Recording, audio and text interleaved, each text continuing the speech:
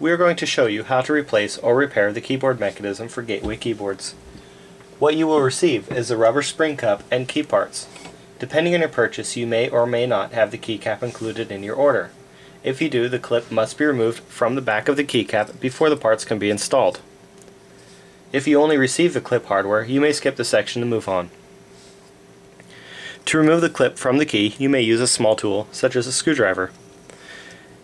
You need to get in between the clip and the back of the key and gently pry the parts away. Be careful not to break any parts as you remove these.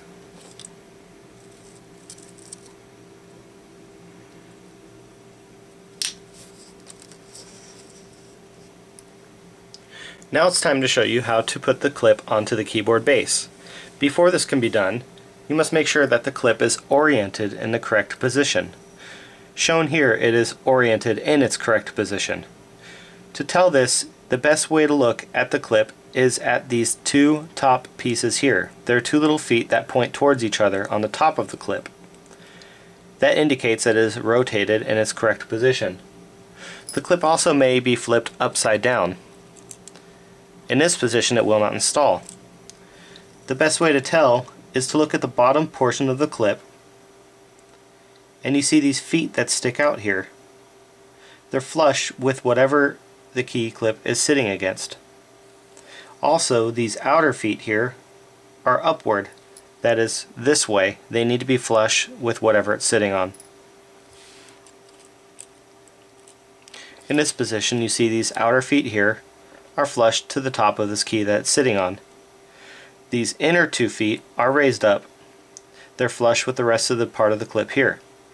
This is flipped in its correct position. Now, to install the clip onto the keyboard base, first we're going to put the clip in this position. Then we're going to put the left foot inside this hole here.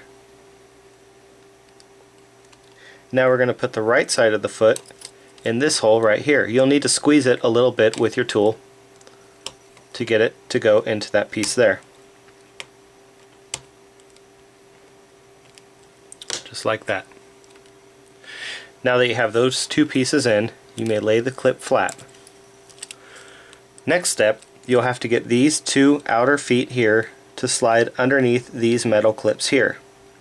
Pushing down and forward on the clip with your left index finger, put pressure on it, and with whatever tool you may use, slide these two outer clips underneath these two metal pieces. It's a little bit difficult. You may need to try more than once. Now, at this point, if the rubber cup has been removed from your keyboard, you may replace it with the one supplied. Now you may put the cap on the clip.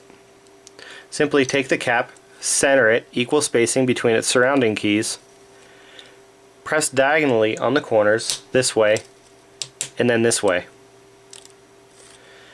After you hear the clip snap into place, test it for functionality.